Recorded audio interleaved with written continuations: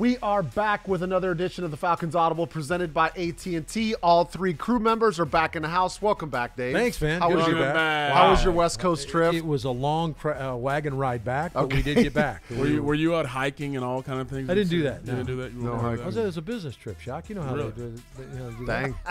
Put you back in place real quick, didn't he? Sorry.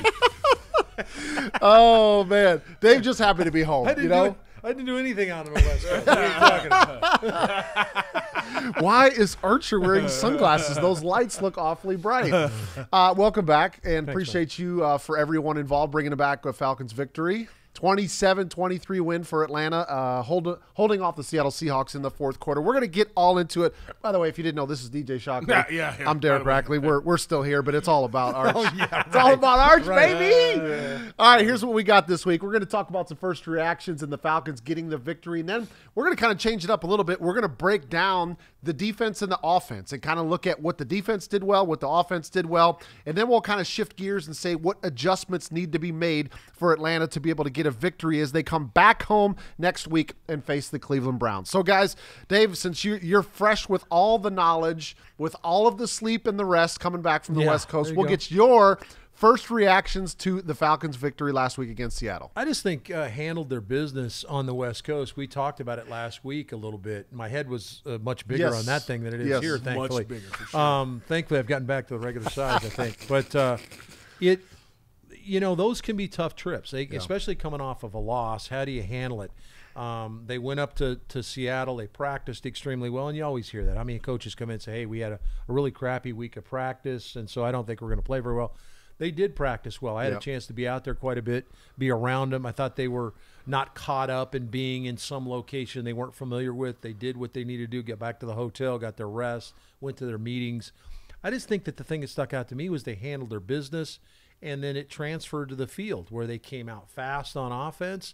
I think they did some good things adjusting defensively, and so just handle their business, I think, is the first thing that comes to mind. I like it. Handle the business. DJ, what did you see from Atlanta? First reactions. You know what? I go back to key moments in the game, making the plays that were there. And one moment I think about is late in the fourth quarter, Seahawks are driving, and they get a big play. You get a holding call from Grady. And it's one of those instances where it doesn't really show up all the time on the stat sheet, or it doesn't show up as this guy did this, but I thought it was a play that was so instrumental because you end up they get 1st and 20, and you end up backing them up, and they don't get nothing out of it. Plays like that, I thought in timely moments, getting the sacks late in the ball games, putting the pressure on Geno, I thought was huge in the game, especially defensively, because that's what it came down to. And I think the biggest thing is you finish the game. Yeah. I think the first 2 weeks you've had opportunities to finish off teams, and for some reason or not, you didn't do it. Well, this week on the road in a hostile environment, Arch had his earmuffs in because he was so loud with the 12s, and you found a way to get it done. And I just thought that's monster on the road too. I thought it was great to see Atlanta run the rock. Yeah. And that was what I took away from it, was not only did they run it well, but if you look at it, like, Dave, at halftime, it was only like, 30 – didn't CP have like 35 yards rushing at halftime, something around there? And then all of a sudden he just breaks out in the second half. But it looked like early on that Seattle was going to run the football. No doubt. And you're thinking, oh, goodness, like, are they going to control the pace of this game because of the way that they're running the football? But then Atlanta responds right back. But, guys, there's just one play. I know we'll probably get to it at some point. But when CP goes straight hurdle style, Olympic trials for the 110-meter high hurdles, I was impressed. I don't know about you guys, but there's been a couple of times, and I talked about it earlier this season, that he looks refreshed. He looks young. He looks fast, physical, like he's got everything. Granted, he's getting rest when he needs it. Tyler Algier's coming in, spelling him on a couple of occasions. But when he comes back in the game, he's running possessed, he's running physical, he's running hard, and he is being a big difference maker. So that was one play that just really stood out to me. They ran the football, but CP saying, no, I'm not going to just settle for a 5-yard gain. I'm going to hurdle this guy and make this about a 9, 10, 12-yard gain. That was pretty impressive. So let's break it down a little bit. We got two quarterbacks here. We always generally start on the offensive side of the ball. Let's start on the defensive side of the ball. So let's talk about some key plays, and I'll start with you here, Arch. Some of the defensive plays that were made maybe that everybody notices, maybe that people didn't notice that were key in Atlanta coming up with a victory?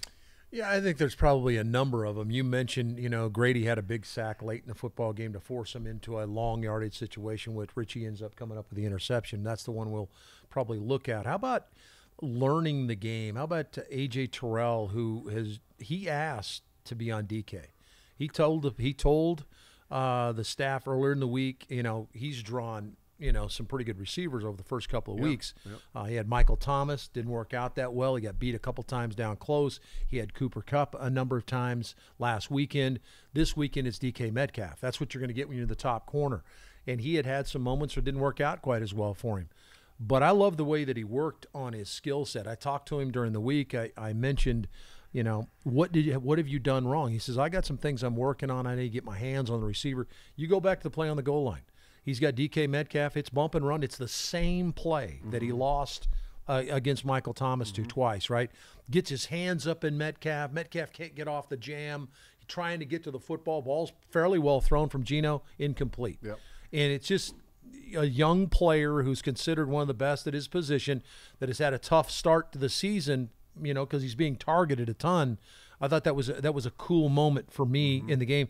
And then defensively, it's more of a team concept.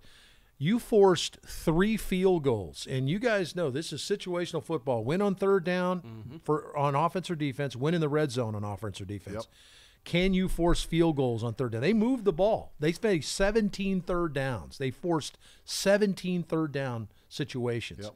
That means you're bending, fighting, but they won in the red zone. 3 red zone turnaways. That's not counting the Richie Grant interception. Yep. They forced field goals. That's what stuck out to me about defense. To piggyback on what Arch talking about, he talked about A.J. Terrell. There's one guy who I thought played phenomenal as well, Rashaan Evans. I thought the way he was flying around, he got his hands on a couple balls in the ball game. I think he led the team in tackles. But this is the guy that you thought would be the heart and soul of the defense, a physical, just mean guy on the inside. And I thought he played like it. I thought the guys fed off it. And that's what you want from a guy who's coming here on what we've talked about on these prove-it deals. He's got 1 year to prove that he still can be that guy. And I thought this was a phenomenal game by him. There were a couple times where, he needed to, carry a guy. He got deep on a 2 Tampa look times and got his hands on the ball.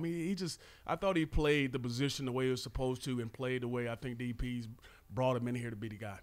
We talked a lot this offseason leading up to the year about the areas that needed to improve, and one of them was pass rush, right? We said we got to get to the quarterback more. And if you look at the first 3 quarters of the game, it didn't happen. They were pretty good getting after the quarterback the first 2 games of the season, but the first 3 quarters, either Geno was getting good pass protection, or he was getting the football out of his hands, or guys were getting close and they weren't getting him down to the ground. Talk about situational and making a play. We've talked about total team concept, right? Offense makes a bad mistake, right? 4th quarter, driving down the field, RPO mesh in the backfield, ball comes out on the ground, right? Seattle ends up taking over. What happens right after that? Very next play, Lorenzo Carter with the sack, right? Hadn't had a sack the entire game. Carter gets the sack. Kind of sets the tone for the drive. Now, Seattle kind of scratches and claws. They get a few yards. Then there's a holding penalty on the offense, which draws them back. And then Grady Jarrett comes back with the sack. So really, the pass rush or getting to the quarterback, actually getting down to the ground, was not there through 3 quarters. Offense makes a mistake. Defense bails them out. Sometimes that's the type of complementary football you have to have. Pick your teammate up, right? A lot of times when I'm calling a game, Arch, I don't know about you, sometimes a quarterback will make a throw, and sometimes we just think quarterbacks have to be perfect with their throws. They're not always going to be perfect. Sometimes a wide receiver has to bail your quarterback out, right? Yeah. You got to make a circus catch sometimes. Sometimes your defense has to bail your offense out when they make a critical mistake, because I'm telling you, Marcus Mariota was probably the sickest person on the team as they were driving down. Think about it. They don't get the couple of sacks in the interception. Seattle might win the game, right? They're going now. They score a touchdown. They win the game. No. Defense comes up and makes a play. So it's timely plays, and I like what you talked about too, Dave, forcing the field goals in the red zone. Sometimes it's bend, don't break, right? They gave up some yards. Seattle was able to drive, but when it came down to putting the ball in the end zone, they were able to get those stops. This episode in part brought to you by The Home Depot. Everything you need for your next home improvement project is just a tap away on the Home Depot app. The The Home Depot app digital toolbox gives you access to how-to guides, project calculators, and image search, so you'll know exactly what you need to pick up. With the tap of the finger, you can rent and reserve the right tools for the job. Also, browse through millions of items from top brands that you can have delivered right to your door. Whatever your project, find exactly what you need with the Home Depot app. Download the Home Depot app today. So, all right, let's flip it over to the offense, Arch. We just talked about Mariota, still made a couple of mistakes. What stuck out to you as positive offensively that helped them get the victory, but things that they can build on for the rest of the season? Well, I don't need to go any further into the run game. You went all in on the run game, and that was very evident. Remember, you didn't have your starting left guard playing. Colby Gossett steps in at left guard, and they dominated the line of scrimmage. You played on Seattle's side of the line of scrimmage for the bulk of the game, and the two beneficiaries were your two running backs, Tyler Algier and you mentioned CP. So no reason to go there. Marcus Mariota in this game was brilliant. Okay, you're going to make some mistakes. If the ball touches your hands every game, Shock will tell you, we're going to make a mistake or two. Mm-hmm. Decision, throw it away, not throw it away, whatever it is. He made a couple mistakes in the game. He was brilliant throwing the ball under heat because what Seattle had tried to do is they tried to run dog or blitz the run game because they couldn't stop the run game, so they had to get more people in the gaps to stop the run. So subsequently RPO stuff where he wanted to throw it, he was under duress because they were coming to stop the run. He made 3 throws early with air, Shock, early with air. He finds Ozzie across the field, a deep over route where he lets it go that's got an arc on it. It looked like Bernie Kosar throwing the ball. It had an arc on it. Beautiful. Perfect throw. How about the throw to Drake London where he's under heat and he throws the back shoulder fade to London and the ball comes out and Drake's only about 5 yards off the ball. Yeah. When he turns around, he catches it about 20. The ball nearly drops right in his face mask. And then the back shoulder throw to Kyle Pitts on the wheel route is a big-time throw. So you can say what you – I thought Mariota was brilliant in the game. There's a number of times he got us in and out of plays. Those are things that you're going to have a tough time determining because you can't hear. You don't know what the calls are and all those kind of things. But having been around the team, I knew what some of the things they were trying to get to. And he did an amazing job at the line of scrimmage. So I thought Marcus Mariota jumped out at me in this game as huge for the Falcons. I want to go back to the run game for a minute and give that offensive line some credit. I thought the effort by the offensive line was brilliant. And the one play that you talked about was the hurdle. Yeah. And I broke it down on AtlantaFalcons.com, and the one thing that I saw that was so critical was Lindstrom was on the backside of that play. And if he doesn't cut off the backside of that play and cut the linebacker, CP, it's a 5-yard gain. Mm-hmm. And here's what happened. So you get you're coming left, and Lindstrom's engaged with a guy on the backside. He's engaged with the guy. Comes off that guy, and he has about 2 yards to get to that backside linebacker, cuts that backside, literally lays out and cuts the backside linebacker. That's the effort that you want. Yeah. He could have easily said, okay, I cut off my backside guy, but then he went and got another guy. He went and got a second guy, and he cuts that guy off, and when he cuts that guy off, that's when CP hurdles the guy. Yeah. So that guy's running the alley. He's the backside guy coming to make that play, and he cuts that guy off. The effort I thought up front by those guys, there were a bunch of double teams. The CP touchdown was an incredible double team, getting back up. They had ran that wind back kind of play a couple times, and you get, Keith coming back, the fullback coming back to the left side, and this time he comes back, and the linebacker front side is so concerned with getting back on this wind back run that he forgets he has to follow that particular lane right here, and he looks back, and CP sees a huge hole, and he just hits it. Yeah.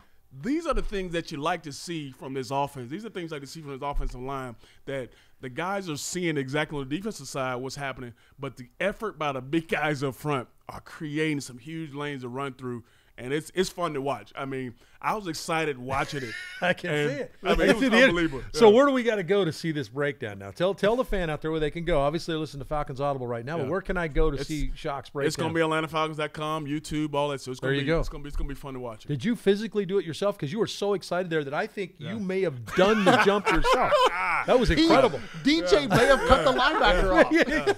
He got the block and the run. It was unbelievable. Good job on that shot. But it's so cool to watch because this offensive line, as we all have talked about, has got a lot of grief. Yep. But to see these guys do it in game and see the extra effort to do it for the other guy. And that's one thing that would never show up on the stat sheet. Yeah. It would never show up. Yep. But when you're watching the game or you're watching the tape and you see it, it makes you excited. It makes you happy, man. That's great. 17 carries, 141 yards, and a touchdown for Cordero Patterson, and he was dominating throughout the course of the game. And a lot of the pub needs to go to the offensive line as well. Are you guys, real quickly, are you guys stunned as I am? I don't know. Maybe I'm an exclusive club here. This guy played wide receiver at Tennessee. I was He just talking about this. He was a kick returner. So doing kick returner has a little bit different mentality than just playing wide receiver. Yep. But it doesn't have the mentality of running the rock between the tackles in the National Football and taking League. a bunch of hits. Yeah. Right?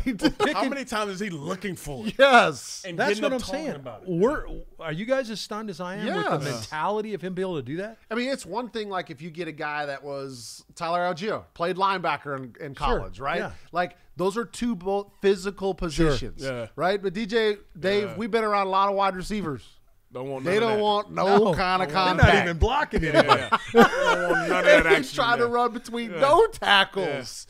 Yeah. Okay? But yes, it's impressive. And what I'd like to see in this game against Seattle was it seemed to me that Arthur Smith made more of a concerted effort because I know this is not like newsflash, but this offense needs to go through CP, Drake London, and Kyle Pitts. And it looked like early on Arthur Smith made an effort to get the football to Kyle Pitts, right? Trying to get plays where he's number one in progression, trying to get Marcus Mariota thinking to get the ball into his. I start thinking about like Tom Brady with Rob Gronkowski. Like it was such a weapon, you had to use him. And I feel like Kyle Pitts is that same type of player. He is such a weapon with his size, strength, and athleticism that they've got to continue to try to force feed him. Not to the point to where you're jeopardizing your offense, but the ball has to continue to go through those three players. I think he's so conscious of it too. I heard him talking to you about it, Arch, about the fact that our offense works better when Kyle has the ball in his hand. And then at the end of his comment, he says to you, well, we got to get him in the end zone. I think it's so critical that he's conscious of we got to make sure we feed this guy. Yeah. But when we're in the red zone, we got to make sure we continue to feed it. You know what else, too, though, is Kyle has got to be able to accept. I think you superficially say, yeah, I want the ball. But there's some obligations when you want the football. And so that means you've got to be crisp on your routes. You got to give me something as a quarterback that I can read to get you the rock. I think Kyle's been working on that.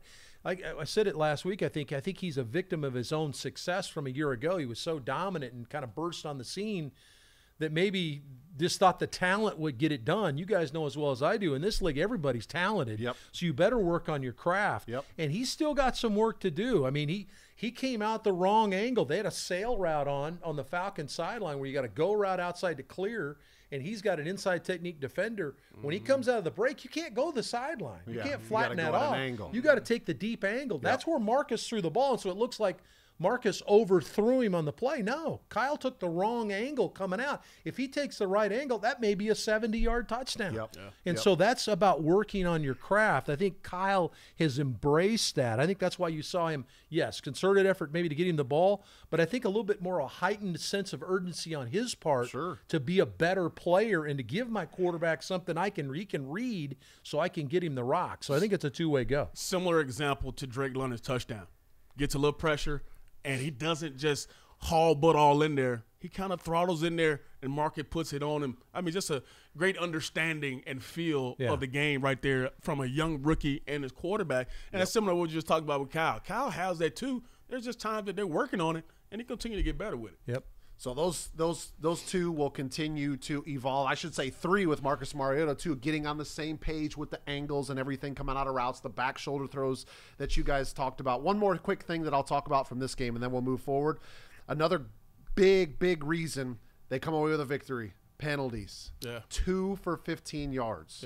If you don't shoot yourself in the foot, you got a great chance to win the game. Even though we talked about a couple of turnovers that could have hurt them, they ran the football. They didn't shoot themselves in the foot with penalties. Those two things are huge as well. One last thing that came to mind, and we were talking about Marcus Mariota and his value, and I think one thing that's kind of going under the radar, or people don't realize, is how much he controls the backside end, or he controls the front side end when they're running the zone read, or or when they're running a simple outside zone and he has to neck it out the backside and he holds that backside in just enough so that maybe you can have the cutback. That stuff I think is something that fans have to pay attention to, because the simple fact that he has that threat makes the run game go as too. Absolutely. Pass protection and run blocking, Mariota has as much to do with that success as anybody on the field. Because of his faking, because of his innate ability to create out of nothing. That slowed them down, and it's allowed offensive linemen to get on their block. Get that backside end to just hesitate just a little bit because of the threat of him coming out the backside. All right, guys, let's switch gears. Let's talk about the Cleveland Browns. Atlanta Falcons back at home facing Cleveland. This is not the Baker Mayfield nor Deshaun Watson Cleveland Browns. This is the Jacoby Brissett Cleveland Browns. You're going to go Tim Couch on me. I didn't say Tim Couch. Not going back that far. No? No Bernie Kosar or anything. None of those guys. I got the Kosar man earlier, right? It's twice in one episode. How does that work? All right, Jacoby Brissett, but we do have two pretty good running backs in the backfield in Nick Chubb and Kareem Hunt. So I don't want to sit here and say that this is going to be more of a defensive-focused game, but Cleveland's going to try to run the football. Jacoby Brissett is not your Patrick Mahomes, Aaron Rodgers, Tom Brady that's going to light you up through the air. Yes, he's capable. They want to try to win by controlling the football and running it with these two big horses. So, Dave, what's going to be the focus for Atlanta coming back home? Yeah, it'll be interesting to see what personnel group. And I don't know how closely people are paying. I know you guys were. Against the Rams, Atlanta played a big nickel. They went with Eric Harris in as the third linebacker and or fourth linebacker, depending on whether you think we're running 4-3 or 3-4.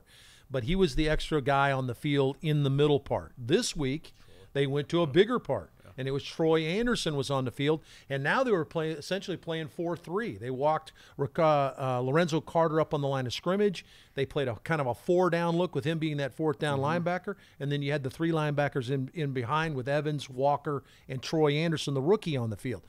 So it'll be interesting to see now. So if I'm watching tape and I'm in Cleveland, okay, what am I going to get? I'm probably anticipating a little bit bigger group on the field to stop the run. Screen game, play action, all those things are going to come into play. So not only is the front seven going to have to play well, the back four are going to have to be really cognizant of not getting too hungry to come up and stop the run game, because they do have some guys who can go over the top. David Njoku is a tight end that played at Miami. That's a talented dude. Not Kyle Pitts, but maybe Kyle Pitts Jr. to a certain extent. He's got that kind of skill set. Big body guy that can run, catch the football. He's a problem. He got a touchdown this last weekend. So the defense going to be a big focus, because it kind of seems a little similar to Jacoby Brissett might be a guy that's going to show you a little bit of bootleg action too, because of all of the success that they have in the run game. So maybe they start to use a little bit of that in the backfield. So eye discipline is going to be really important for not only the defensive line, but the second two levels, the linebackers and the secondary. DJ, what sticks out? Maybe on the offensive side of the ball, what things need to happen for Atlanta to continue to put another win in the win column? Well, first, we hope Myles Garrett is all right. Yeah, absolutely. In an accident. You never know what you're going to get if he's going to play or not play. But that's number one thing that comes to mind. I mean, up front, they get after you. They have one of the best defensive lines. It starts with him, and you don't know if you're going to see him, but either way, that is the number one deal, is protecting your quarterback, being good in the run game, but being able to have guys that understand, okay, where this guy's lined up. We talked about Aaron Donald for, I don't know how long. Myles Garrett's in that same kind of vein if he plays. But I think you continue to do what you've done in the first three ball games. You've been able to run the football. You've been able to get Marcus on the perimeter, be able to use his athleticism, but then also use the weapons that you have around you. And I think that's important in a ball game like this, because if they go out and do what they've been doing the last few games, which is run the football, your possessions are going to be limited. So you got to make sure those possessions count, and you got to make sure you're putting yourselves in positions to win. So this is a offensive game similar to what you've seen in the past. Is you got to be absolutely efficient when you have the ball. Let me ask you guys a question here as to decidedly aggressive early in the game offensively. How do you feel like that affected Seattle, and how does it affect now Cleveland moving forward because of the way Atlanta came out, vertical shots? Yeah, so maybe it ends up loosening them up a little bit, and then Atlanta was able to kind of take advantage of that and start pounding them right away. But obviously we know what happened in the game against Seattle. They saw CP run all over the place. So what is Cleveland's defense? What's their number one goal going to be? this guy's not going to run for 140 yards against us, right? So they're probably going to have some packages, whether it's bigger personnel, whether it's attacking the line of scrimmage, playing more man coverage. So if that happens, what ends up being the counter punch from Arthur Smith? If they're going to start to commit to try to slow down CP, is it now more play action, DJ? Is that what we're going to see?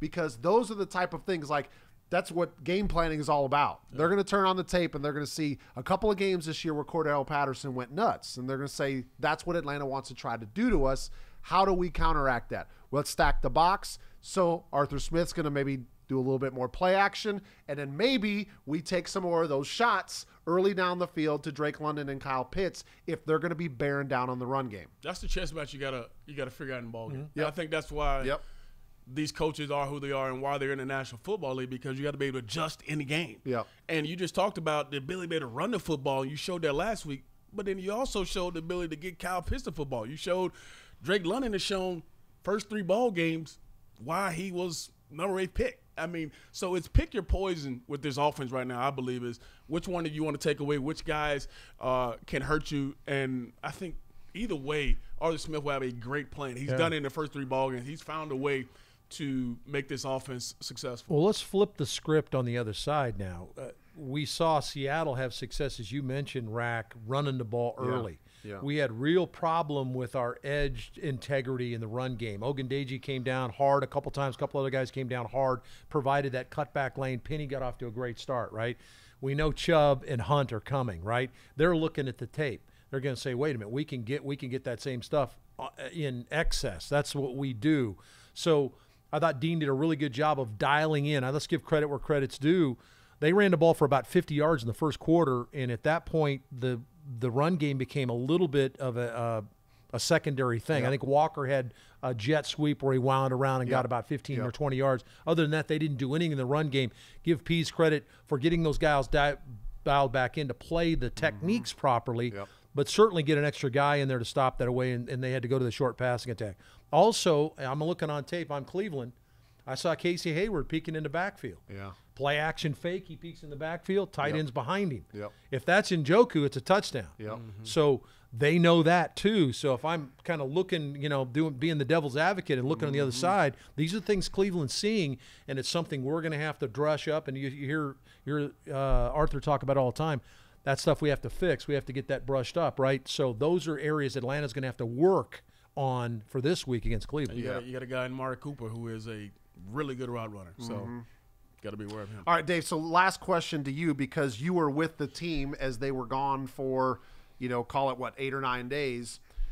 What do you feel like the attitude, the mojo, the energy level of the team is going to be now that they're going to be back home all week and then playing in front of their home fans? Yeah, I think it was important to get a win. I talked to Arthur on our coaches show for Sports Radio 92.9 The Game yesterday and talked to him about, you've been talking about things. You've been close. They're playing well for the bulk of games. How important was it for you to get a win? And he said, yeah. He says, that's all the stuff we talk about, and it's fun to coach this team, and we're working on this, and we've got this going, and we did this well for 3 quarters.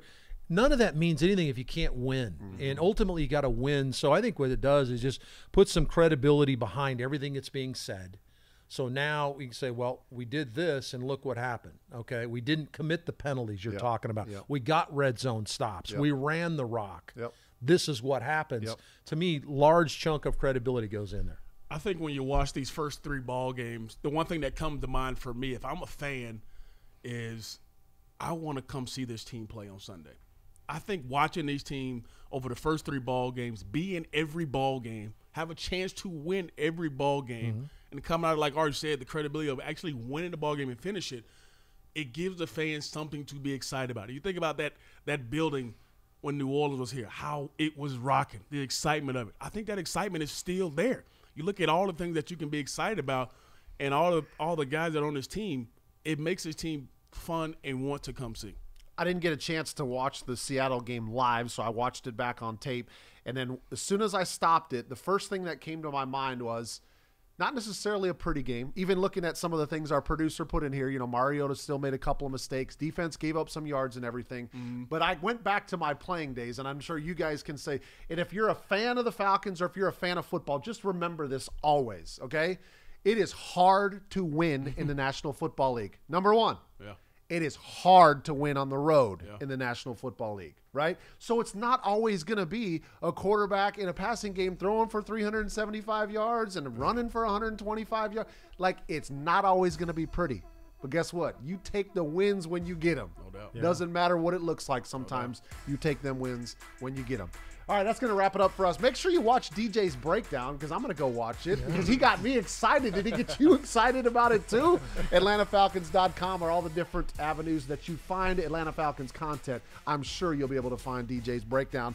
And then make sure you keep coming back to watch us on the Falcons Audible, presented by AT&T. Make sure you like, subscribe, review, Spotify, iTunes, AtlantaFalcons.com, and YouTube, all your different avenues that you get your podcast material. Once again, this is the Falcons Audible presented by AT&T. Thanks so much for watching, everybody. See you next time. Shocked, did you use the stiff arm? Did you go the stiff arm?